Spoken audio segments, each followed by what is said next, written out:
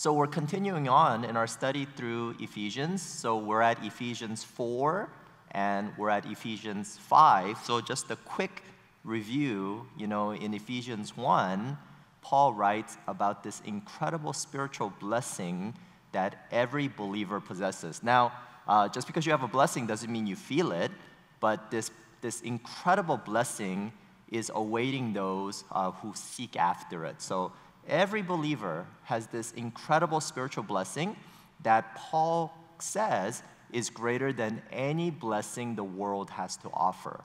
So Paul says, give praise to God. And then Paul says in chapter 2, God brought people that were far apart together closer to him and closer to each other, which is actually the incredible wisdom that God created and a mystery that God declared through Paul now that he preaches to the world that Jews and Gentiles are now bound together by the blood of Jesus. And within this church is the place now where you can actually experience how high and wide and deep and long is the great love of God. So, can you experience the love of God outside the church? Yes.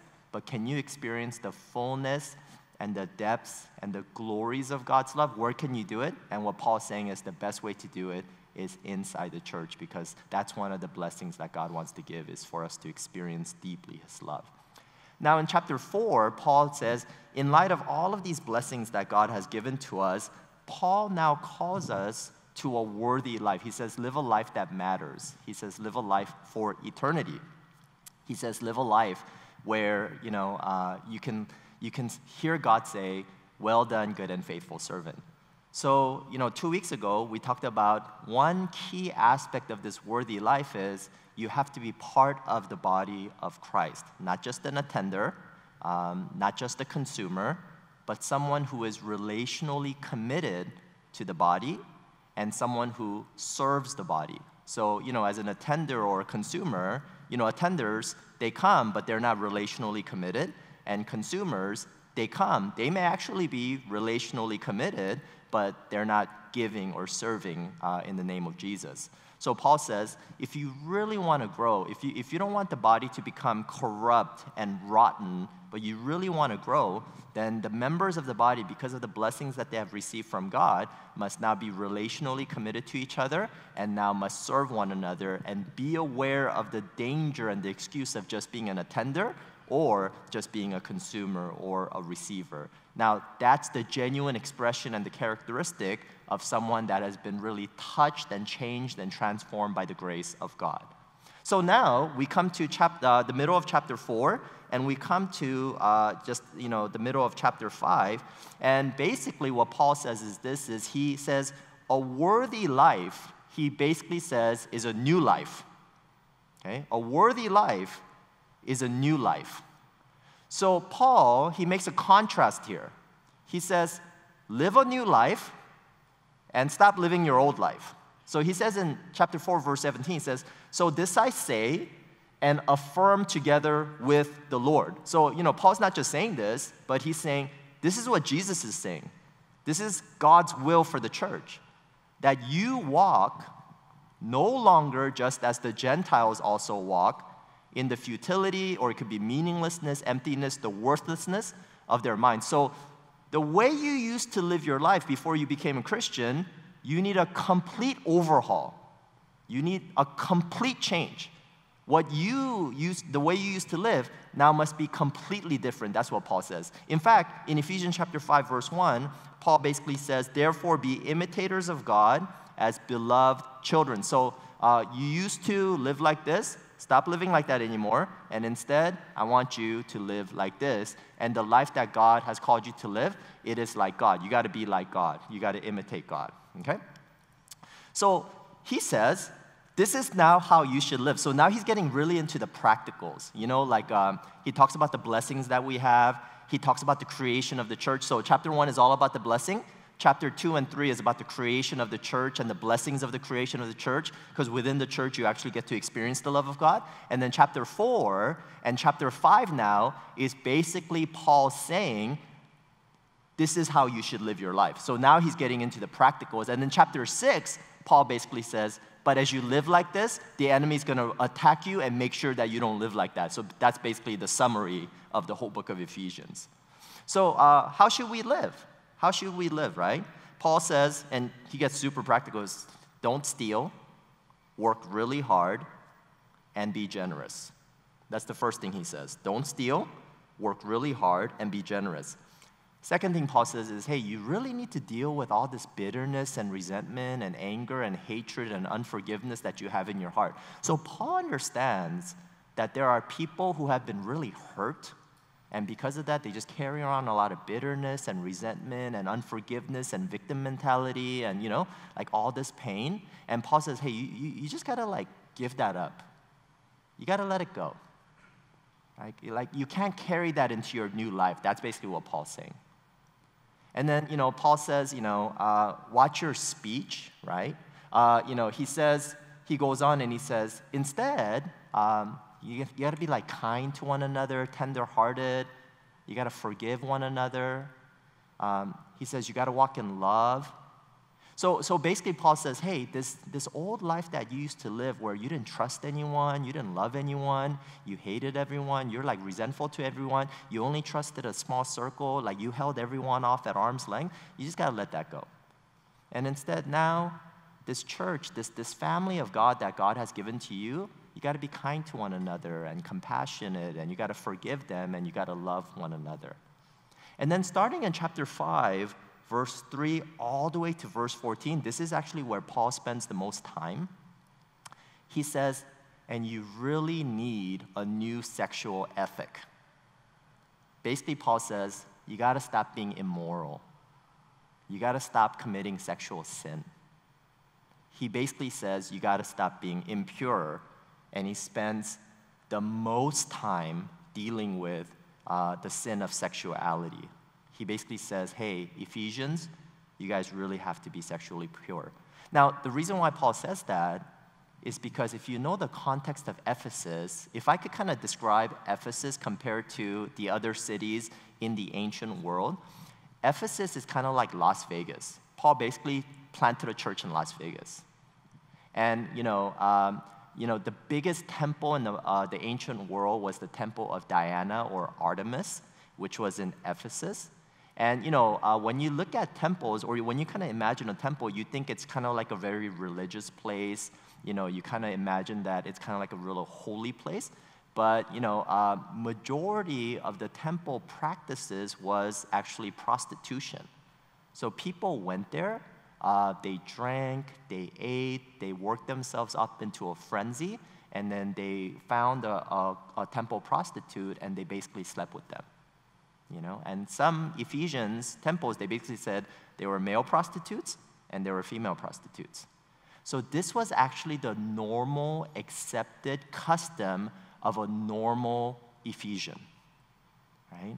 Sexuality was rampant. Like if you kind of saw some statues of the gods in Ephesus, you kind of see nakedness. You see all these naked parts, right? And you kind of see that was just considered normal. So sexuality was rampant. So when someone became a Christian, and what's really crazy is in one of the most darkest places, if you look at the book of Acts, there was the biggest revival that Luke talks about in the book of Acts that happened in Ephesus. So these people were touched by the grace of God. These people were filled with the Holy Spirit. And then afterwards, they came into the church, but literally all these people for 20, 30, 40, 50, 60 years was living their lives in wanton sexuality. And Paul had to address that because although they were touched by God and filled with the Spirit, it wasn't that they were automatically made holy and then, all the sexual sins that they struggled with was just gone. But they carried some of their baggage in, like some of us do, right? They carried some of their sins in. And Paul had to really address that. Why? Because imagine how hard it must have been for a person touched by God to come into the church and to put off the practices that he was so used to, that he was growing up his entire life within the environment of the city of Ephesus, right? So that's why Paul spends so much time addressing this. Paul says, hey, watch your speech, Watch your resentment, watch your bitterness. Hey, work hard, be generous. And he says, hey, you really need to watch your sexual life because the life that you used to live, that's not the new life that God has called you to. Right? And then Paul basically says, be holy because you met Jesus. You know, in Ephesians chapter 20, it says, you did not learn Christ in this way. Not about Christ, you didn't hear from Christ, but you didn't learn Christ. Like, you met Christ. If indeed you heard him, not about him or of him, but you heard him. So this is like direct address. You met Christ. You heard from him directly and have been taught in him. These are like all intimate language, just as the truth is in Jesus. So Paul basically, as he calls them to a new life, he says, the life that you used to live, you can't live like that anymore because now you are in an intimate relationship with Jesus. That's basically what Paul's saying. And then he says, because, you know, like when there's a revival, right? Ephesus was a church that was the product of a revival. When there's a revival, like, you know, all these genuine believers come in, but also fake believers come in, right? So Paul says, you know, he gives a consequence. He says, hey, you know, when some of you guys, you don't live the new life that God has called you to, you grieve the Holy Spirit. That's basically what Paul's saying. You grieve the Holy Spirit, and we're going to come back to that at the end. And then he says, not only do you grieve the Holy Spirit, but you give room for the devil to have a foothold upon your heart. You know, I don't know if you guys remember the quick series that we did on, you know, Satan and the demonic. You can be a believer, and a demon can have control over your heart, right? You're still owned by God, but a demon can have a control, right? And that's basically what Paul's talking about here. So, you know, because you don't live the new life that God has called you to, you have freedom to live this life or freedom not to live this life. Because you choose not to live this life, not only do you grieve the Holy Spirit, but you allow the devil to have a foothold upon your heart. You know why? One of the reasons why the Holy Spirit is grieved? Because the place where only he is supposed to be at, you've allowed the devil in to share room with the Holy Spirit because of your sin. Because of the fact that you're not letting go of your forgiveness issues, because of the fact that, you know, you're carrying resentment and bitterness and anger in your heart, because of the fact that you're not being generous but you're stealing, because of the fact that, you know, you're not being kind and loving to one another because you're controlled by fear and doubt, and because of the fact that you are not repenting of your sexual immorality. That's why you're grieving the Holy Spirit. The devil has a hold upon your heart, right? And not only that, but there were some people who really didn't care. They were just, you know, they were just following after the new thing, you know. Maybe, you know, they were part of the church of Ephesus because, you know, for any other reason than Jesus. And Paul says in chapter 5, verse 6, he says, let no one deceive you with empty words. For because of these things, you know what these things are? A refusal of a person to live the new life that God has called them to live. Because of the refusal of a person to live the new life that God has called them to live, the wrath of God will come upon the sons of disobedience. Right? So, basically, you know, Paul's, in chapter 4 and chapter 5, Paul's just basically telling God's people who agree with chapter 1, 2, and 3, they agree that they've been blessed by God. They agree that God is real. They agree that they have been blessed with spiritual blessings. They agree with the creation of the church. They agree that the church is a good thing. They agree that the church is the place where they can experience the fullness and the greatness and the depth and the height and the love of God. And Paul says, if you agree with all this, then you can't continue to live the way you used to live. Instead, you have to live a new life. You have to be like God. You got to let go of your old life. You got to put on the new life. And you got to live the life that is pleasing and honoring to God, right? So that's just my quick summary of chapter 4 and 5. So now we go into our question. And the question is this, right? What does your life look like? What does your life look like, especially if you confess that you are a believer today? As God has called us to a worthy life, are you living this worthy and new life that God has called you to? Not just in your mind, not just in your heart, but practically in your relationships, in your decisions, in your actions, and in your outward self, right?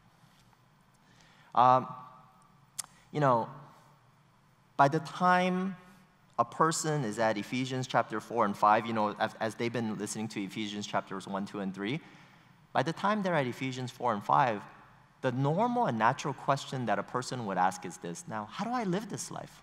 How can I live this life? Right? How do I obey these commands? How do I obey these commands?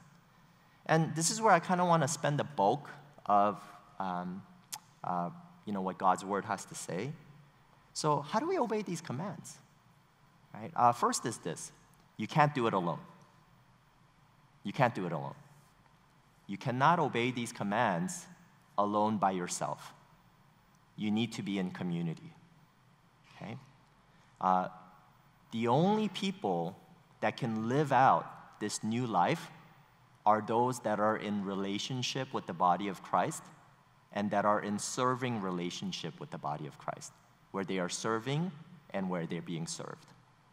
Unless you are committed to the body of Christ, this new life is practically impossible for you to live.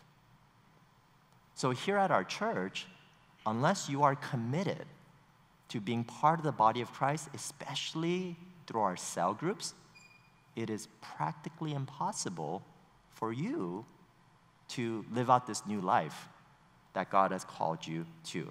You see, transformation, true transformation, right, is only possible in relationships. Why? Because Paul says that. Paul says that only in relationship can this ministry of speaking the truth in love to one another is possible, right? Only in relationship. Because without relationship, right, without close relationship, you wouldn't speak the truth and you wouldn't have love. And those are two necessary ingredients for transformation. In fact, if you sitting here today, remember, this whole sermon is about transformation, okay? Right? This whole sermon is about transformation. If you're sitting here today, right, and you don't have a single person speaking truth out of a loving heart to you, transformation is going to be very, very hard for you to achieve and accomplish. So what is the purpose of cell? People say, well, I've been to cell, and nothing happens, no one changed, like I don't get anything, like I feel like I'm wasting my time. You know why? Because most likely in your heart, you don't love your cell, or some people in your cell don't love you, and most likely even if you love each other, you are so cowardly and you are so afraid to speak the truth to one another. Right? Just because you're in cell doesn't mean transformation is going to happen, but the purpose of cell, the idea of a small group community is this: that God has placed us together to love one another. And God has placed us together out of that love. The greatest expression, one of the greatest expression of love is speaking truth. We speak the truth to one another. Why? Because only when the body of Christ comes together and we speak the truth in love to one another, only then true transformation occurs and we can be the people that God has called us to be. Amen? You guys agree with that? Right? That's why. That's why the enemy wants you to live an isolated life.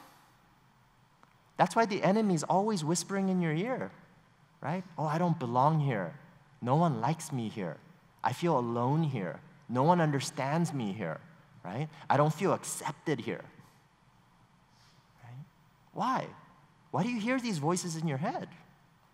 Because the enemy wants to isolate you. Why? Because the enemy cannot do anything for the battle of salvation, but the enemy can do something for the battle of fruitfulness. And the best way to make you as fruitless as possible is to isolate you from the community of God.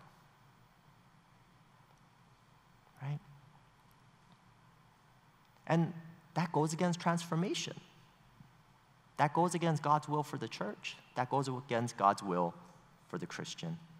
So, how can we really live this new and worthy life that God has called us to? It's impossible unless we are in a committed relationship with at least a few people in our lives where we say to one another, where we covenant to each other and we say, hey, you speak the truth to me, and I'll speak the truth to you, and we will love each other forever. Can I get an amen on that? Those are your real friends. Those are your real brothers. Those are your real sisters. It's not just people who say, oh, I'm here for you. I'm never going to leave you. I'll never say anything. Right? Transformation is impossible. And sometimes the church, right, we're nothing but a therapy session where all we do is just listen. You get everything off your chest, and now you feel better because everything's off your chest. And everybody's listening to you, and they're just like, oh my God, this person's crazy. And then they look at each other, who's going to say it? No one's going, I'm not going to say it. You say, no, I'm not going to say it. You say, no, I'm not going to say it. Pastor Josh will say it. Right? Pastor Joseph will say it. Right? What an immature church. Rotten church, rotten church. Right? You know? No, we'll never grow up that way. Right? It's impossible. So if you've been following with us, right, and God is working in your heart, and you truly desire transformation, you want to be like Jesus, right? You don't want to walk in your old ways anymore. Let me give you an encouragement. Here's a very practical application. Find at least a couple people and say, hey, because we want to follow God together, let's speak the truth in love to one another. Amen? Yeah. It's tough amen, huh? Yeah. Oh, that's only possible in committed relationships. That's one of the reasons why the church is here, so that we'll be transformed. Right? But according to Paul, here's his main point. In chapter 4, verse 22 to 24, Paul says, this is the key to transformation. Okay? So this, Paul, if you look at chapter 4 and 5, majority of it is Paul saying, do this, do that. Don't do this, don't do that. That's basically what Paul's saying, majority of it. He goes, say this, don't say this. Do this, don't do this. Have this attitude, don't have this attitude. Make sure your heart is like this. Make sure your heart is not like this. And then Paul brings it all together and he says, this is how you do it. Right? So if I could kind of summarize it, this is the key to transformation. If you can get this right, and if you can apply this into your life in a healthy community, right? In a healthy, committed community, right? If you can apply this and you're in community, most likely over a period of time, your life will be transformed. Okay? That's basically what Paul's saying. Okay? So, and remember who Paul's talking to. He's talking to some of the most wretched, corrupt, depraved people that God's grace touched and brought into his kingdom. Right? Some people were saying some of these cult temple prostitutes were touched by the grace of God and they were brought into the church of Ephesus. Right? So, Paul's talking about people that that they had a crazy past. And Paul's like, if you do this, then your past, your present will look nothing like your past. That's basically what Paul's saying. Right? So, what does that mean? Well, let me first read it for us. Verse 22, that in reference to your former manner of life, you lay aside the old self, which is being corrupted in accordance with the lusts of deceit, that you be renewed in the spirit of your mind, and put on the new self, which in the likeness of God has been created in righteousness and holiness of the truth. Okay, so what does this mean? Basically, this word put off and put on, back in these days, was part of the baptismal formula. So this was actually the language that people used, the churches and the leaders, the apostles and the pastors used before a person became baptized. So, when a person became baptized, they used to say, you are going from death to life, you are being buried and raised again, and you are now putting off and putting on. So the context of putting off and putting on is within baptism. Okay? Now, if you remember kind of a quick teaching on baptism, baptism is like a wedding ceremony.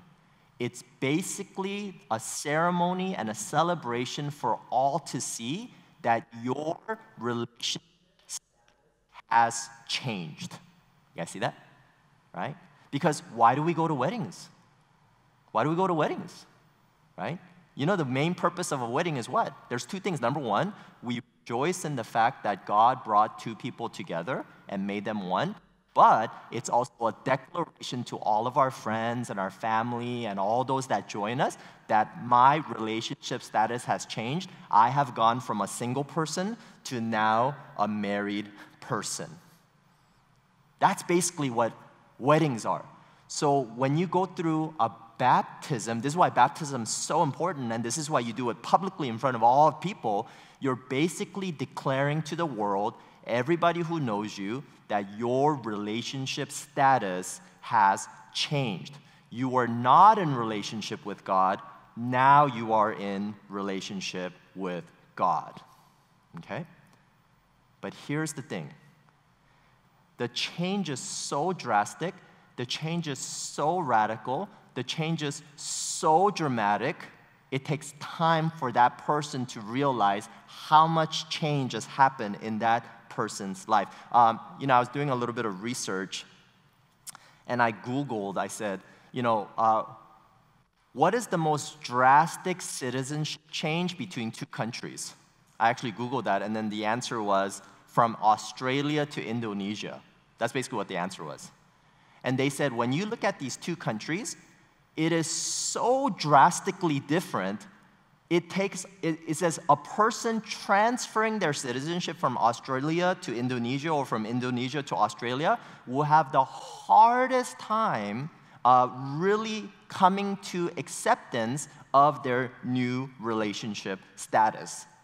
And if it's that hard, what I want to let you know is this. You changing your relationship status with sin to Jesus now is even greater and more radical and more broader than a person changing their citizenship from Australia to now Indonesia, right? But not only that, as you see that it's all about a relationship status that has been changed, this is basically what you're saying as you put off and as you put on.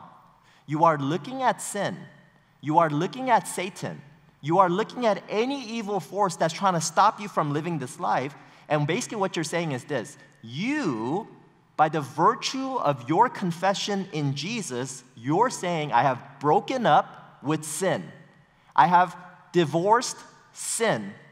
I have gotten together with Jesus, and I have married Jesus. And not only are you doing that, but if we were living in the modern world, you are celebrating it, you have a ceremony about it, and you make it Facebook official. Can I get an amen on that? Right?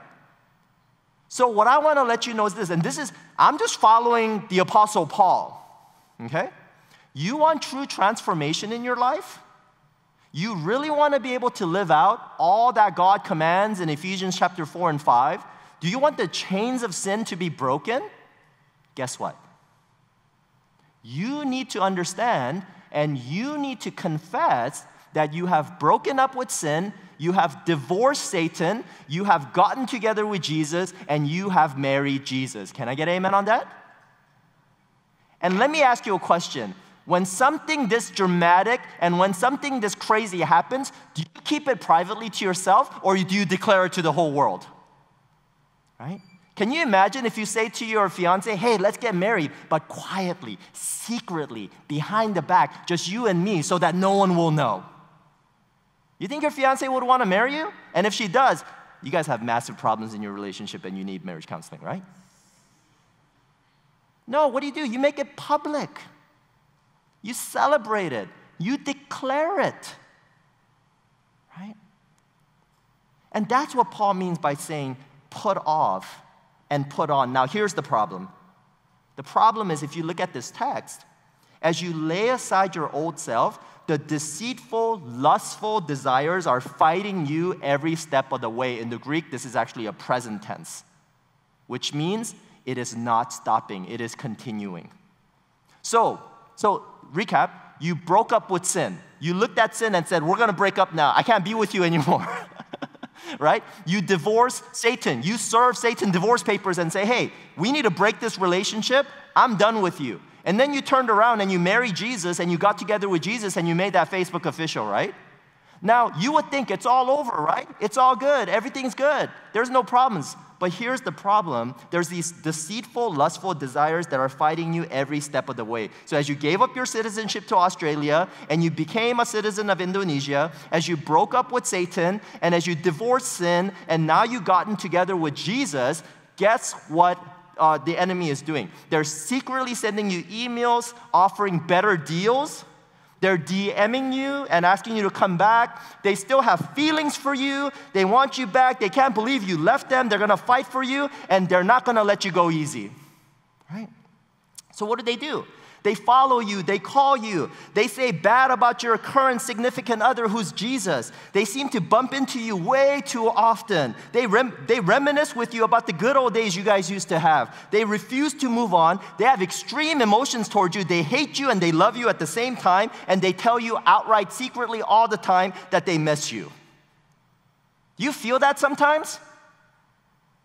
You feel that sometimes? If not, good for you. This is where every Christian is at. Sin and Satan is secretly DMing them. Now the question is, will you fight back by remembering your new relationship status? You have two options. Number one, you get a secret email.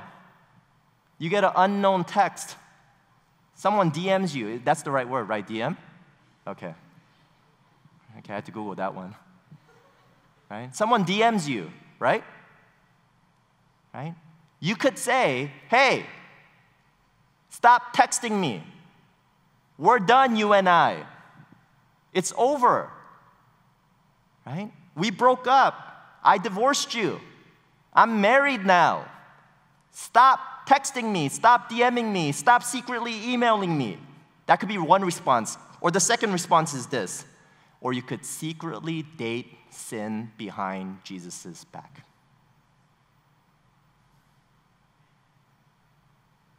That's the problem. And some of you, you are secretly dating sin behind Jesus' back. You are committing spiritual adultery.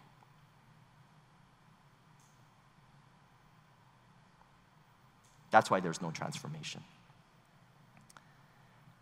The Apostle Paul says transformation is impossible without completely putting off the old and completely putting on the new. This is a relationship status language, which means what? Transformation is impossible unless you completely, wholeheartedly, decisively break with sin and Satan in your life. You must not have any relationship with them. Right? And you must wholeheartedly now go into the love relationship that you have committed with Jesus. And Paul says that's the key to transformation. Right? You know why? Because here's the problem. It's very possible to, quote, live your new life in Christ without fully taking off the old. Right?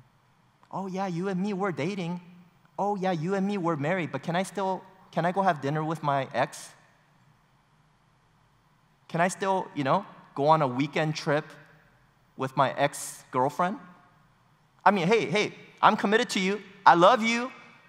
You know I see you every Sunday at 1:15.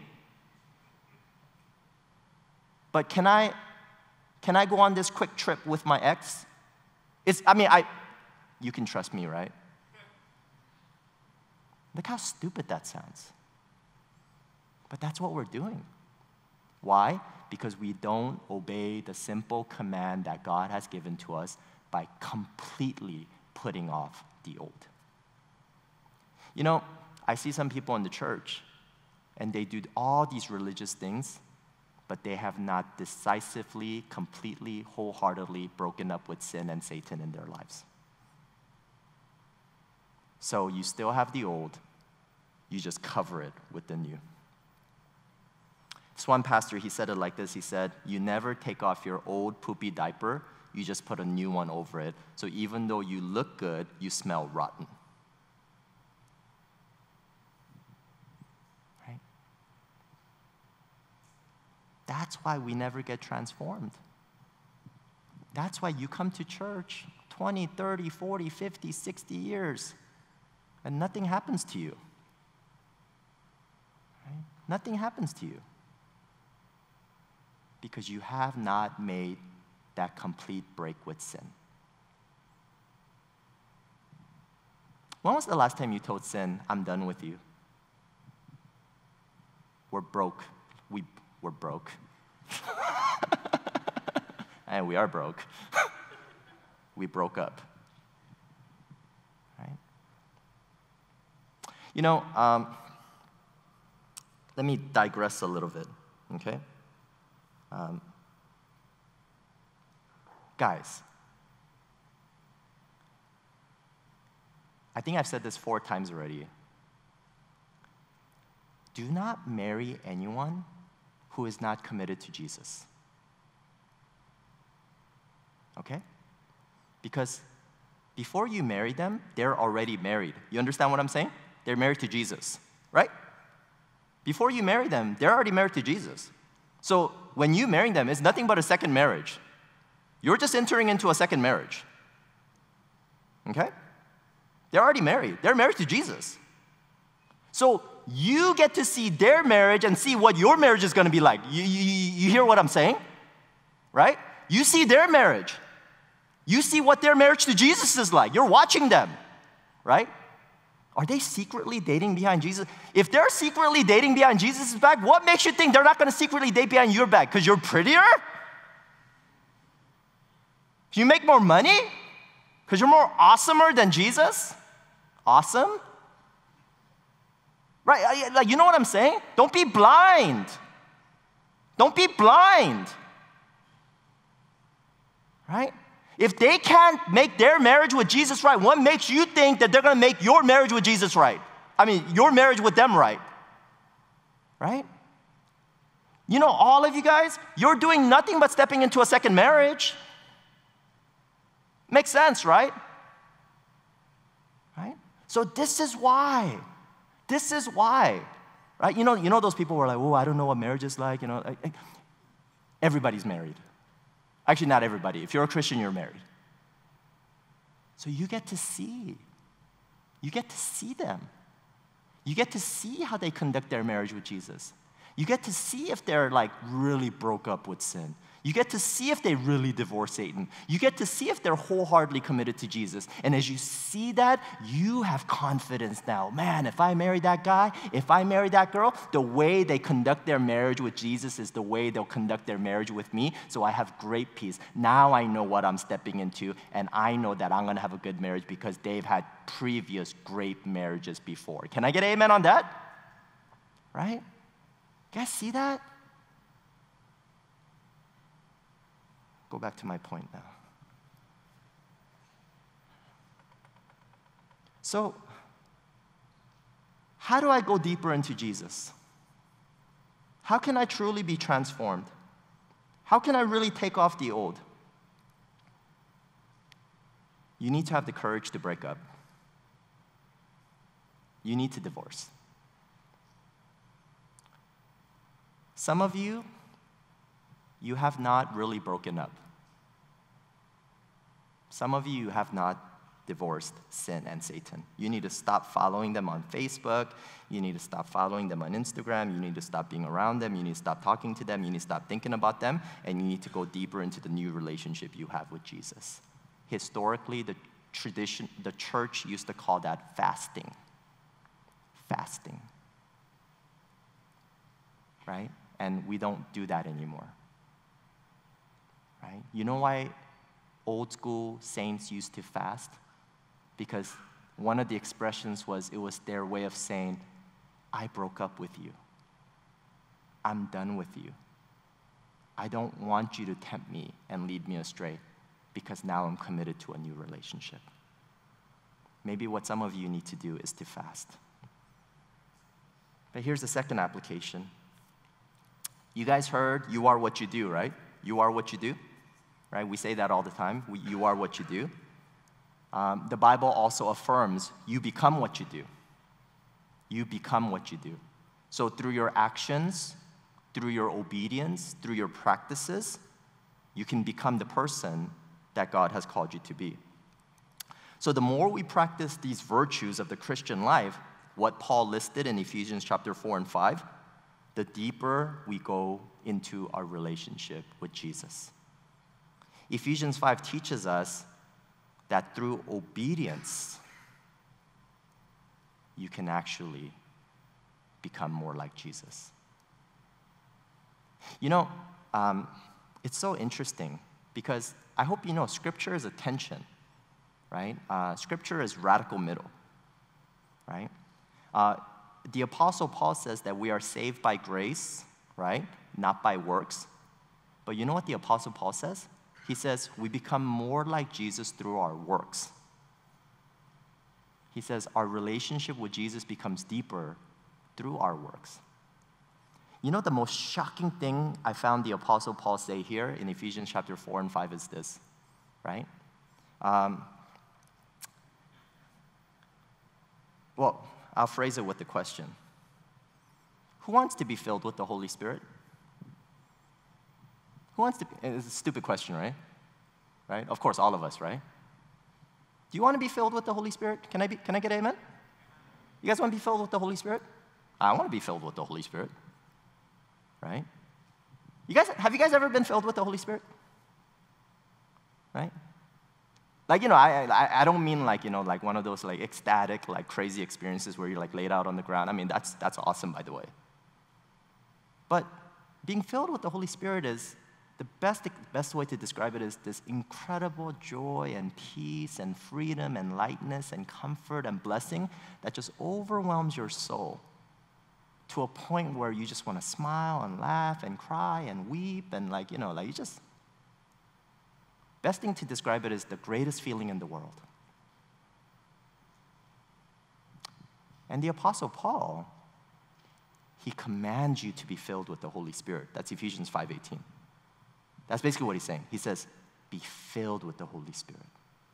Now, I don't know about you guys, but every time I read that, I asked myself, what does that mean? How can one be filled with the Holy Spirit? Like, you know, it just doesn't sound practical, right? Like, what am I supposed to do? You know? And I've heard some pastors say, oh, you just gotta believe. You know, that never, I don't know, the way my brain works, that just never flies for me. Like, when someone just goes, just do it, I don't know, right? My next thought is, can't listen to that guy anymore, right? And I always wondered about that, and I started studying chapters 4 and 5. I started studying what it means to be filled by the Holy Spirit, and you know, this is how you become filled by the Holy Spirit, okay? Number one, it's God's mysterious will, okay? Holy Spirit wants to fill you, He's gonna fill you whether you like it or not, whether you want it or not, right? You know, Holy Spirit, He goes to and fro, wherever He wants, doing whatever He wants, and nothing can stop Him. So that's number one, God's mysterious will. So Holy Spirit wants to come and fill us right now, praise God, right? There's nothing we can do, right? So that's one. That's generally the most common way that He works, right?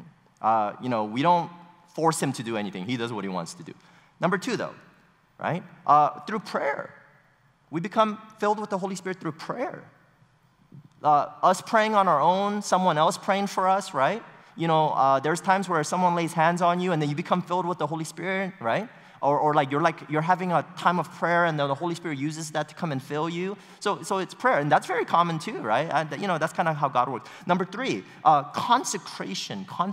So you become filled with the Holy Spirit when you know you consecrate yourself. You know, like you're like God, I fast and I give this up and I give this to you, Lord. I consecrate the next 30 days in prayer and fasting. I consecrate the next 30 days in devotion to you, and usually through consecration. The Holy Spirit comes and you become filled, right? So most churches, That's kind of how they understand the filling of the Holy Spirit, right? It's, God's mysterious will, prayer, and consecration. I mean, that's where, that's the majority of things that I hear about. That's kind of how people go about, wanting to be filled with the Holy Spirit. And that's my encouragement to you. You should do that, right? Like pray for one another, pray for yourself, consecrate yourself, fast, seek God, worship, be filled with the Holy Spirit, right? But you know what Paul says here in Ephesians chapter 5 when he says be filled with the Holy Spirit? If the context serves me correctly, and we are not theologizing this, but we are looking at this passage directly from its direct text using the proper evangelical hermeneutic called exegesis. What Paul is saying here is you become filled with the Holy Spirit through obedience. When you obey, the Holy Spirit fills you. And through the filling of the Holy Spirit, you become transformed. There's people who go around, they're like, spirit junkies, right? They go one revival, another revival. All they want to do is be prayed for, and they don't care about obedience a single moment in their lives. What the Holy Spirit says here is, you want to be filled with the Holy Spirit? Then obey the words of God. And through the obedience of God's people, breaking up with sin, fully pursuing Jesus, you become filled with the Holy Spirit, and then your life gets transformed.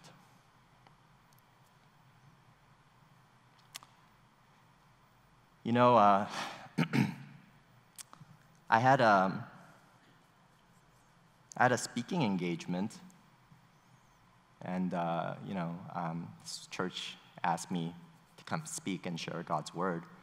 So I went there, and had a really good time. I was blessed. I don't know if they were blessed, but I was blessed. And and usually when you go speak, you get paid. So you get this thing called an honorarium. So pastor gave me an honorarium. I looked inside, and it was way more than I expected. And my first thought was, thank you, Jesus. And I was driving back, and you hear the Holy Spirit speak, right? And then I heard the Holy Spirit say, give it all to me. He said, give it all to me. And I was like, did I hear that right? And when God speaks. And, you go through a wide range of emotions, and then finally, I was like, okay. So I literally just stopped my car, because, you gotta just do it right at the moment, because something's gonna get in the way, right? And I pulled over, just kind of gave it all to Jesus. And I got back in my car and started driving, and I kid you not, I was filled with the Holy Spirit. I felt this incredible joy,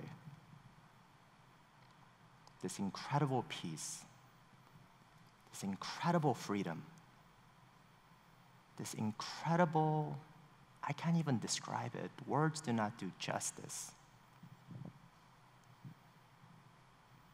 And it lasted like a minute. And afterwards, I said to myself, I would have paid more to experience something like that. You see, I've experienced the Holy Spirit when someone prayed over me. I've experienced the Holy Spirit when I pray for myself. I've experienced the Holy Spirit when I was just walking and then the Spirit just decided to zap me. But I also got the joy of experiencing the Holy Spirit through my obedience. Now, I'm not saying it happens all the time. But the fact that it could happen now gives me joy. now gives me motivation. Now gives me, I don't know, encouragement to obey the commands of God. And that transforms me to be more like Jesus. So, I want to encourage you today. Do you want to be transformed? Do you really want to be changed? Do you really want to live this new life that God has given to you? It starts with you being filled with the Holy Spirit. Right? That's the command. Be filled with the Holy Spirit. Right? Be filled with the Holy Spirit. What does that mean in this context? It means pursue obedience with all your heart. Right? Which is what? Put off your old. Make a decisive break with sin. And put on the new. Pursue after your relationship with Jesus with all your heart. Amen? Yeah. You know, as I invite the praise team up, I want to encourage you today. I want you to put off the old. You know, sometimes just because we know it and we feel it, we don't say it. I remember this one pastor, he said, I pulled up 2 chairs. He said, I put the chairs, he said, I sat down on one chair and I put a chair another in front of me. And that chair was for the devil. That's basically what he said. He said, that chair was for the devil. And he said, I sat down and I looked at the devil, and he said to the devil, it's over between you and me. We're done. I know who you are. I don't trust you. I don't care what you say to me. You hurt me enough. It's over between us. Right? And you know, when I first heard it, I was like, oh, that's kind of weird. But then the more I thought about it, I was like, that's what it should be like. Like, you don't break up secretly. That's cowardly. Right? You break up face to face. Right? You break up. Now, you know, you gotta have integrity when you break up. You know? You can't do it through email or text or, you know? Like, no, you say, hey, it's over between us. Right? Let's not see each other anymore. Let's go live our separate lives. Right? And I wonder if you ever did that to sin. I wonder if you ever did that to the devil. Right? Or did you just send the devil a text? Or did you just all of a sudden just decide to ignore him? Right? No, you need to break up. So today, as we come before God, I want you to break up with sin. I want you to break up with the devil. And then I want you to put on the new. I want you to turn to Jesus. I want you to picture him in your mind. And I want you to say, I commit my life to you. And I want you to sing, I have decided to follow Jesus. And I want you to do that every day. And then as you obey the commands of God, the Holy Spirit will now come. Why? Because he's not grieved anymore. He's not grieved anymore. And when he's not grieved, he fills.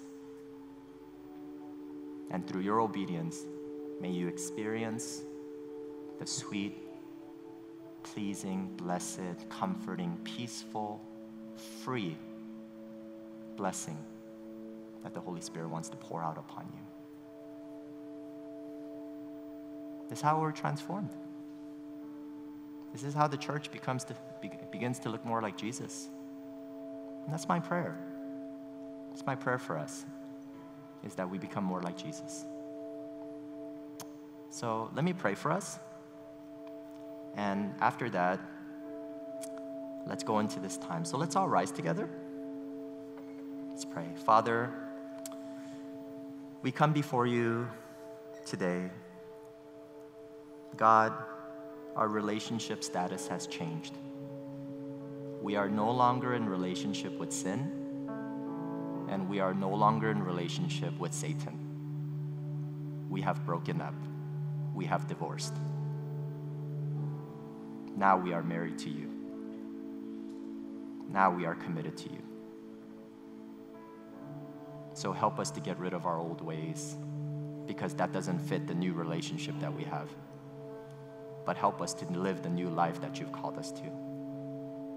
For God, when we live this new life and we obey your commands, we become filled with the Holy Spirit.